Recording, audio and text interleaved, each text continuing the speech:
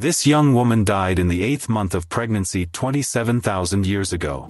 The burial was found in a karst cave located near the town of Ostuni, Italy. On October 24, 1991, archaeologists discovered a female skeleton under the floor of the cave. The skeleton was lying in a hunched posture on her left side, with her right arm resting on her stomach and her left arm under her head. The skeleton was well preserved and richly decorated. On the right wrist there was a bracelet of sea shells. The headdress included more than 600 shells covered with ochre, with inclusions of reindeer teeth. Near the skeleton were stone tools, horse and bull bones. At the time of death, the young woman was no more than 20 years old, but her teeth were already worn out, apparently due to intensive use as tools. The woman's height was 170 centimeters, and she was well physically developed. Her pelvis contained an almost complete fetal skeleton in the position normally seen in pregnancy.